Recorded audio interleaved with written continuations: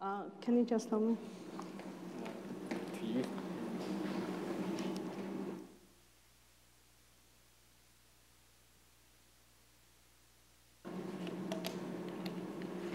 Sorry.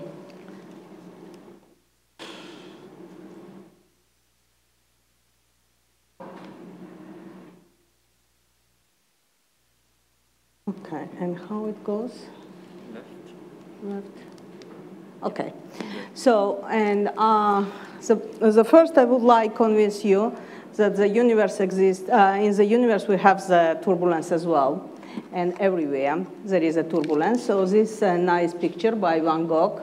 This credit the paper by in Cosmos and Culture in 2015, how the Van Gogh's turbulent mind captured the basic laws of the turbulence, and it shows the turbulence in each media. It is in air, in the fluid, and everywhere. So, of course, when we speak about the turbulence, the first association, it is about the flying here in Trieste to this conference, and probably if someone took the flight from Munich knows that there is a usual turbulence, and you have to fasten the belts. And when you go more in the space, we know that the cosmic turbulence it is almost everywhere magnetized and plays a very important role when we are describing the physical processes on the sun, in the galaxies, in interstellar, and in the cluster medium. So now I would like to tell you that the turbulence might be presented in the universe, and in fact in the very early stages. So here it is a brief history of our universe. So usually everyone will be convinced that here we have, in this reionization epoch and galaxy formation, of course, everyone is convinced that there is a turbulence, but I will talk about the turbulence which exists much earlier here, before any kind of, even during the cosmological phase transition, when there was no any regular matter. So the outline of my talk, based on this one, will be following. I will talk about the origin of the magneto-hydrodynamic turbulence, and I will review the primordial magnetic fields and also the cosmological velocity fields. I will talk about the evolution of the turbulence, magneto-hydrodynamic turbulence, and I will describe the amplification and the decay. I will also talk about scaling laws. And these simulations that we have done are three-dimensional, compressible. And I will talk about, very briefly, about the signatures. So about the cosmic magnetic fields and primordial magnetic fields, the first idea comes by Enrico Fermi in 1949 in the Physics of Letters papers, in which he tried to explain the origin of the cosmic radiation. So, but today there are some precise measurements that can indicate that magnetic fields exist not only in the sun, in the galaxies, and clusters, but most probably the magnetic fields exist in the voids where we do not have matter. So here it is a big question from where these magnetic fields can come.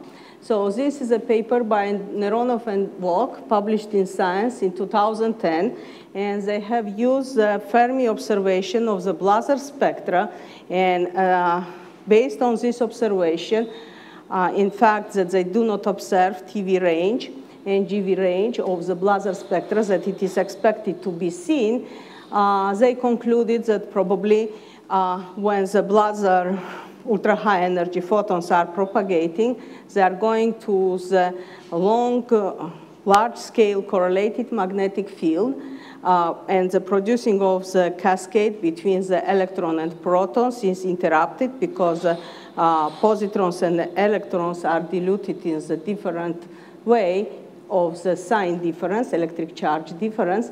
So here, this dashed region here it is a lower bound. It is not detection of the primordial magnetic fields, but it is just a lower bound. And in fact, it will be very hard through the astrophysical mechanism explains the existence of the magnetic fields correlated of 10 megaparsecs, for example, with the same filling factors. So from where the magnetic fields can come, there is a different scenarios. In fact, the magnetic field can be originated in any epochs of the early universe. And the first idea comes by Hoyle. It was even not paper, it was a conference talk, never published, when he said these magnetic fields can be generated in the early epoch. So there is a different mechanism. It might be inflation, it might be cosmological phase transition, it might be defects, cosmological defects, topological defects, supersymmetry.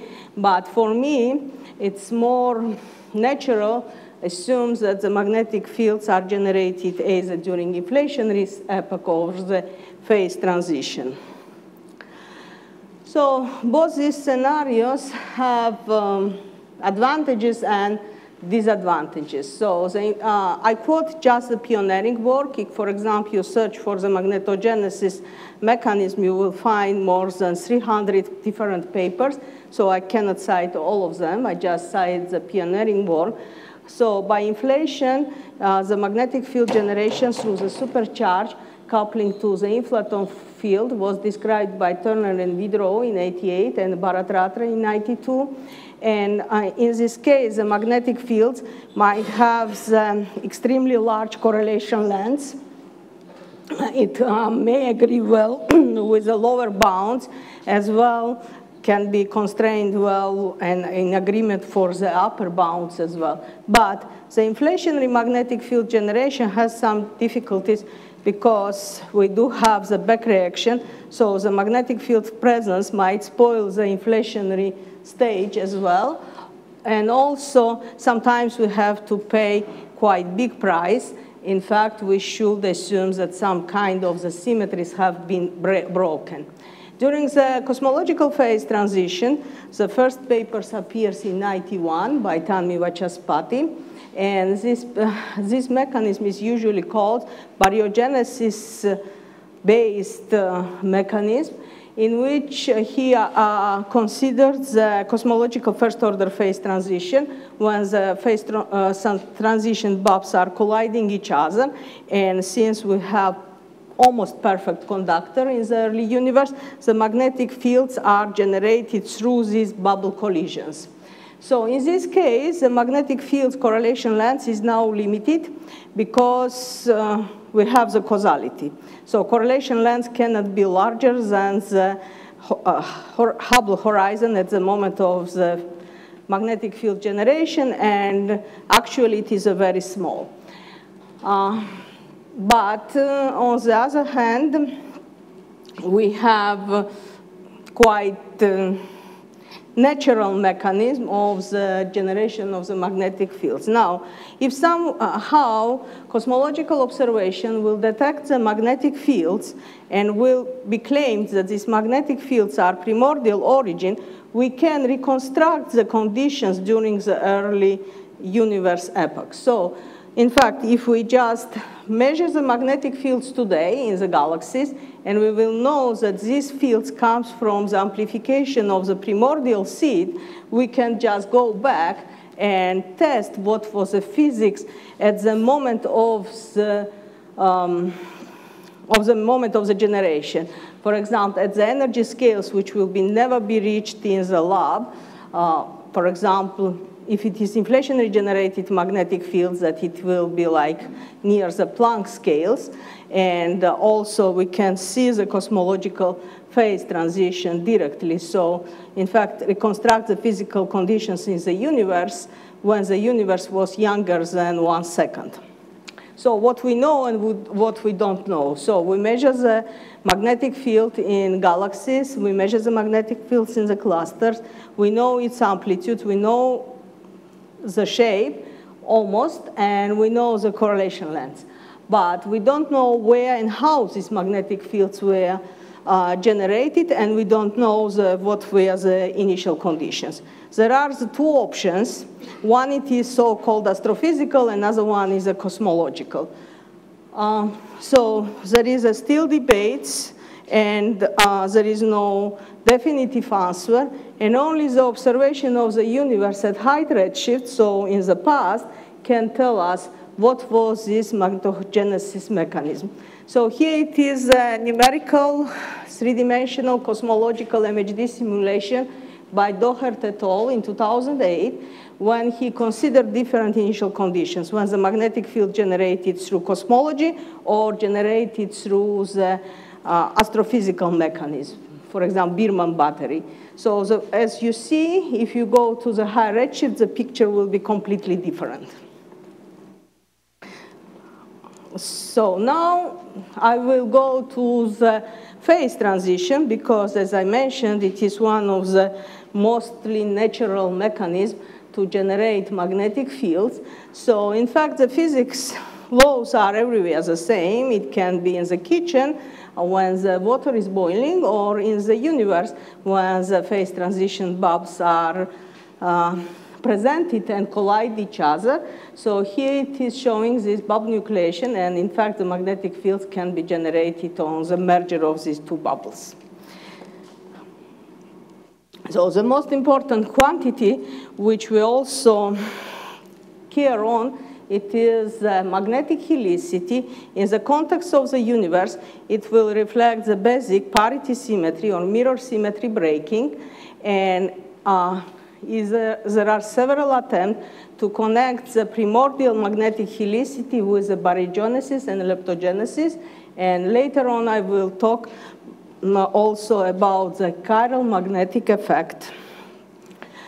So this chiral magnetic effect originally was proposed in 80 by Vilenkin, in which he connects the asymmetry between left and right-handed fermions with amplification of the seed magnetic fields in the early universe. And there was a paper by Boyarsky, Rucharsky, and Shaposhnikov in 2012, in which they applied this mechanism, chiral magnetic effect, to the early universe condition, claiming that we will have the possibility to generate helical magnetic fields in the early universe. And recently, the paper was accepted and will appear very soon in Astrophysical Journal Letters, but it is available online. So we studied turbulent cascade, magnetic inverse cascade in the early universe coming from the chiral magnetic effect. So how do you describe the turbulence? It does not matter. It is in the, as I mentioned, in our home, or it is the galaxies. The fundamental laws are the same everywhere. So now, as I said and promised, there is two different conditions in the universe. You might have first the generation of the magnetic field, and after the magnetic field, through the MHD processes, will generate the velocity field, or it might be vice versa. You have the bubble collisions. The bubble collisions produce the turbulence. The turbulence is kinetically dominant, and through the MHD stuff, again, you are getting the generation of the magnetic fields. So here it is in 2010 papers in which we adjusted the pencil code by Axel Brandenburg to describe the evolution of the MHD turbulence in the universe. So on the left, sorry, it's not very well looked here. I don't know, because of the resolution. So the solid lines are the magnetically dominant case. The dashed line, small one, is generated velocity fields. Here the situation is opposite. We assume that there is no magnetic field initially, but we have some velocity motions. And then you can see that we do have a subdominant case, but in fact on the large scale, the velocity field and magnetic fields gets in equipartition. So here it is also in the interesting case, and on my knowledge it was first numerical simulations, in which we assumed that we are ejecting the magnetic field, so 1K mode in the primordial plasma, and see what will happens with the magnetic field. So you can see this 1K mode here, but very soon, wishing 20 turnover times, eddy turnover times, the spectrum starts to be redistributed, and we see this development of this spectrum. The most interestingly, independently what kind of the initial conditions you use, you always getting K4 spectrum at the large scales, bachelor spectrum. We never can get Kazantsev, we cannot get white noise, never. Because this is a result of the divergence free of the magnetic fields. It can be shown mathematically that a solenoidal field, as a magnetic field it is, if it is cut in some scales, it means that the correlation length is limited, you always can have only the bachelor spectrum for the energy. And the dashed lines, again, it is a kinetic velocity fields, and here it is a snapshot. So here it is a movie. I will try to play the movie. Okay, so it does not work the movie now, unfortunately, but I will skip. It will show this movie how the small correlation length starts to be increasing during the time, and the magnetic field's energy is decaying. So, as I said, the magnetic fields can be generated during the inflation, but what will happens with this magnetic field when it goes through the expansion of the universe? So here it is two cases when we assumed rotational and irrotational forcing. Again, you definitely see when it is longitudinal forcing, you are getting from the magnetic field these acoustic modes, which are just acoustic modes in the fluid, nothing else. Again, it is a snapshot. So the solid lines, again, is the magnetic fields. I'm sorry for the quality of the pictures. I don't know why it happens. The inflation-generated magnetic fields, as every perturbation during inflation must have the scale invariant spectrum. So it means it is generated with the same power in all scales, and the spectral shape, it is K-1. But here it is the scale of the cosmological phase transition. So when the magnetic field starts to interact inside the horizon with turbulence, I mean to the fluid, inside the horizon only, because outside the horizon there is no any kind of the coupling. It generates the velocity field here. So in fact, the magnetic fields, initial magnetic fields, is a good possibility to generate the vector mode, which usually is absent in the standard cosmology. So another possibility it is during the inflation to generate helical magnetic fields. It means that you globally violate the parity symmetry during the early stage of the universe. In this case, the situation is the following. So you do not have inverse cascade. This is a very important, and we have published this one in 2015 or 16 in the PRL, or 17, sorry, 17 January, because usually when we are talking about the helical magnetic fields, everyone say, okay, we do have inverse cascade. In the case of inflation-generated magnetic fields, you cannot have the inverse cascade because you don't have the room, more room to transfer energy on the large scales. But on the small scales, when the magnetic field starts to interact with the fluid's velocity field, you are getting amplification of the velocity fields. You see? So the magnetic field is decay on small scale, while on the large scales, it's unchanged, which is a physically very well understandable. The same it is for the redistribution of the magnetic field structure. So we know because of the conservation of the helicity, the fractional helicity is growing for the partially helical magnetic fields. In this case, this growth is very, very slow, almost frozen. And here it is, these spiral papers. Here we show the spectra and compensate spectra. And here we do have 3 different cases of the turbulence. Here it is non-magnetic. It means it is just hydroturbulence. And we have the conservation of the Lewisiansky integral. Here it is magnetically dominant, but helical case. And we see definitely the regular inverse cascade, which corresponds to the conservation of the magnetic helicity. And in the middle, we see non-helical case, but definitely we see the, I will not call it inverse cascade, but we called it inverse transfer, because you have still, not like the situation is a hydro case, this is a moving on the left. The peak is a moving. And the growth of the correlation length, it is not 2/3 scaling, but 0.5. And the physical explanation of this one, it is some question.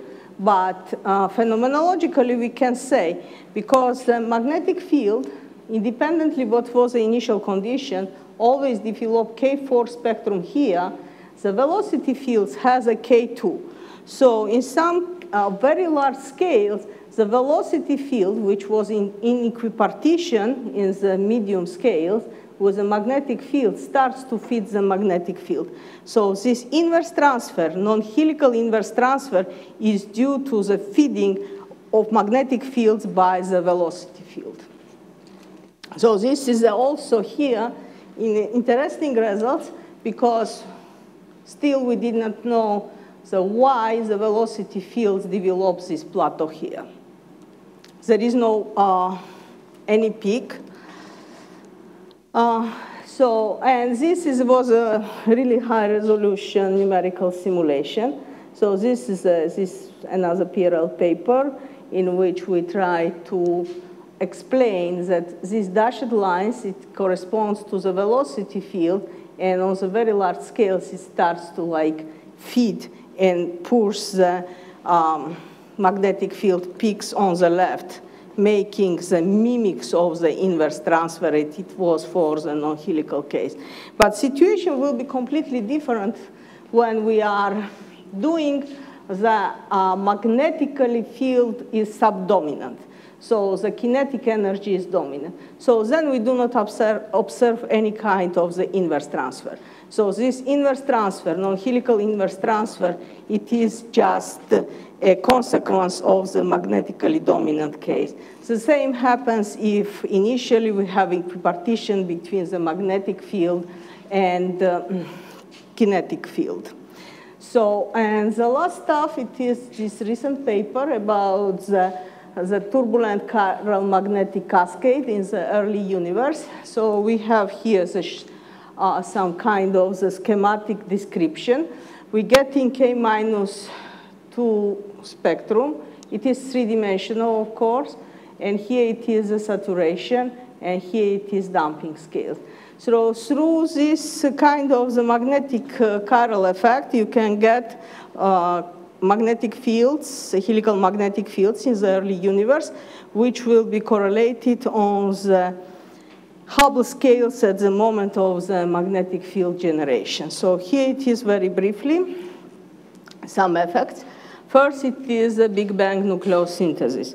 So if you have the magnetic field in the early universe or turbulence in the early universe, then it will contribute to the relativistic energy density, and so you can constrain the amplitude of the magnetic field or velocity field through the Big Bang nucleosynthesis bound. Then no more than 10% can be added to the relativistic component. So another effects are based that through the Einstein equation, magnetic field generated all kinds of the perturbation. So here it is the Einstein equation, here it is geometry, here it is energy momentum. So you can have three different kinds of the perturbations. Scalar mode, which is in other sense slow and fast magnetosonic waves. You can have vorticity perturbations, which is a vector modes in cosmological context, and in the MHD context, it is just the Allen waves, and you have the gravitational waves, which does not have any analogy in the regular MHD. So you can just do the linear theory of the initial perturbation and see how the magnetic field modifies the matter power spectrum. So you see this additional stuff. So this gives you possibility to constrain the primordial magnetic field through the large-scale structure. You can also constrain the magnetic field through the cosmic microwave background-induced fluctuation. For example, vorticity constraint or Faraday rotation effect. So here it is a paper by Polar and Planck in which they constrained the primordial magnetic fields, but they completely neglected the role of the magnetic field. And here it is a puzzle, which is maybe something to be seen more deeply by the turbulence community. So the point is that one of the most important puzzles found by Planck collaboration in 2015, it was that E-polarization, which is gradient light, and curl polarization, VB, are different by twice, while the theory of the dust polarization in magnetized medium predicts you that it should be just equal each other. So there was a paper by Campbell, Hirata, and Kaminkowski in which they considered the magnetized slow, fast, and Allen waves, trying to explain this one, and after the conclusion of their paper, which is here, is the same. Okay, MHD turbulence fails to explain this kind of the anomalies and might be related to the large-scale physics. But first, I guess that Lazarian recently published a paper with a student, I don't remember the name of the student, in which they said this is a very toy model description of the turbulence, and much more detailed turbulence description might be done. So with Axel Brandenburg and my student, we are proposing to do the more realistic description of the MHD turbulence, intercluster turbulence, and see if the dust polarization can be agreed with current observational stuff. Second, it is polarization of the cosmic microwave background, B mode of the polarization. As I said, if you have the magnetic field, you get the vorticity. If you get the vorticity, then you will have B mode of the polarization. And also, if the magnetic field by some chance is helical, then you will have parity-odd cross-correlation in the cosmic microwave background radiation. And also, another effect, it is the Faraday rotation. So in 2008, MEP collaboration considered the constraint, but they forgotten about the magnetic field, just considering the Lorentz symmetry violation. Because in the case of the Lorentz symmetry violation, you also have the CMB birefringence. Birefringence, it is completely the same as a Faraday rotation, but it is not the same way frequency dependent. So recently, the Polar and Planck published the paper to constraining not only the Lorentz symmetry violation, but the magnetic field, accounting for the limit of the rotation angle measurements. I mean measurements, not measurements, I mean the upper bounds. But again, this kind of the stuff was completely neglecting that before cosmic microwave background fluctuations formed, and today the magnetic field has been evolved. It is not like stay frozen. It decays. It interacts with the fluids and so on. So what we we are proposing to reconsider Planck stuff and do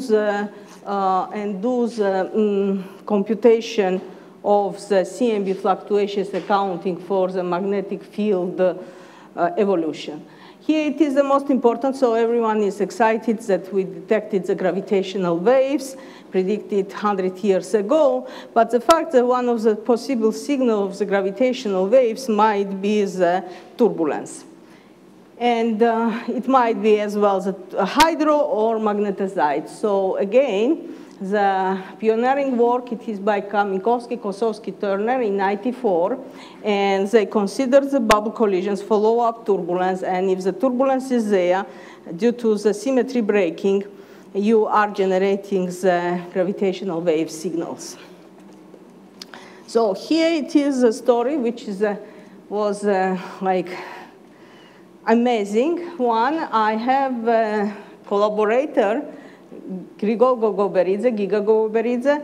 He is working on the turbulence, in aeroacoustic turbulence, and he worked on the sound wave generation through the turbulence, and so on. And he told me, oh, you are working on the gravitational wave generation.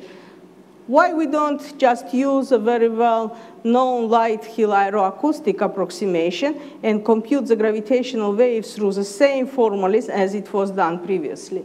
So we have done, and here, unfortunately, I don't know what happens with the PDF files, but here you can see the small dashed lines, it is for Mach 101, and solid lines, it is done through the aeroacoustic approximation by Lighthill 72. And the strong numerical simulation does not show, in fact, any difference. Only for the Mach 1, number 1, which is unrealistic for the universe turbulence. So after this, we said, why should we just do so hard computation while this formalism is already ready and it is completely analytical? So we have done, using this formalism, to computing what will be the, not only the signal of the gravitational wave, and shown that this signal will be most probably detectable by laser interferometer space antenna, and Lisa included this one in the white paper, and it is the one, so it is a possibility to detect the gravitational wave from phase transition, and if you detect from phase transition, you can be also know something new about the phase transition and conditions there. And we also computed what will be the polarization degree of such gravitational waves. But here it is story. Everything is fine here, but aeroacoustic approximation by Lighthill gives you possibility to consider the short duration of the turbulence. But in reality, the turbulence does not stop after the phase transition ends. It decays and comes even on the slower amplitude, but maybe come today. So here it is a gravitational wave equation. These terms in all previous study has been neglecting. So it was neglected, the universe is expanding, because it was said, okay, the turbulence duration is short comparable to the history of the universe time. So now we decided to do the new model in the pencil code, and maybe you know that pencil code was just written for the turbulence in the sun magnetosphere, not for the context of the universe. But now we do have the model, gravitational model, so this work in progress. So with Axel, Arthur, and two students at Colorado at Carnegie Mellon. And here I come to my conclusions. The universe is a perfect conductor. So it is amazing that you can apply all the turbulence laws to the universe and describe the early stage of the universe expansion. That turbulence experience decay during the expansion of the universe. So when you are computing what will be the predicted magnetic fields coming from the early universe, or what will be the velocity field coming from this universe, or what will be the correlation length, you should definitely account for the for the evolution of the and decay of the turbulence. In fact, the presence of the primordial magneto-hydrodynamic turbulence will be a very good, plausible explanation for the observed magnetic fields in galaxies and clusters, and also maybe in voids, if confirmed. And this primordial turbulence has different signatures, which can be tested through current observation. And finally, I would like to thank the conference organizers. I would like to thank also the associate program, ICTP, High Energy Cosmology section, and my collaborators, which are here, Alexei Boyarsky, Axel Brandenburg, they are in the alphabetic order, Leonardo Campanelli, Ruth Dürer, Georg Fronich, Grigol Guberidze, Artur Kosovsky, Nathan Klorin, Leonard Kisslinger, Bharat Ratra, Igor Rogachevsky, Oleg Rucharsky, Jennifer Schober, Trevor Stevens, Alexander Tevzadze, and Tami Vachaspati. And also I would like to thank the 3 students which are involved in these projects. Thank you.